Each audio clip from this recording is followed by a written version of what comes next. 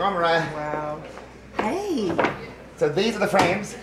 And nobody knows who this woman is. That's amazing. Does it say on the back? It says do not, they don't know, because when we were first talking about the concept, I'm just involved in this, looking at these pictures, and I'm sitting here going, amazing, because they were little tiny pictures, and now these are the frames. Yeah, we're blowing all those up. We've done as much research as we can to find out who everybody Who's what, is. Yeah, of course, we love that one. We love his graduation. Right. That was my thing, like, just to keep that essence of what, that's why I kept bringing it up. Everybody was probably like, what is she talking about? But it just felt like you could still feel like he made it a home, even, you know, though it was so much drama and trouble to deal with that house. Yeah.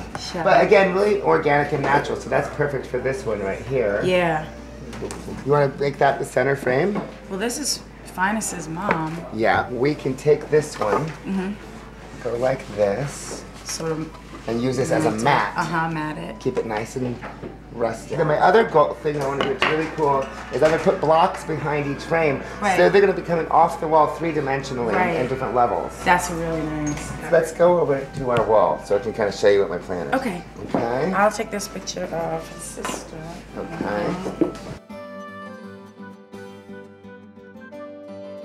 So we'll put these on the back. Okay. Okay, and we'll raise them out. So this will be like this. Right. And then this one, we can put this like this. So you're gonna like overlap. Three-dimensional overlap. That's gonna be really nice. And I think it might be kind of fun to leave one blank. Yeah. To represent the future. And the different family members that will live in this home. I love that picture in the middle. Do you want to make that the center? I think that'd be nice. What do you think? We'll make that the center and make everything kind of come off of that. Yeah. Awesome. And then you walk in and your eye goes straight to that. And the rest will be a little bit juxtaposed around that. Right.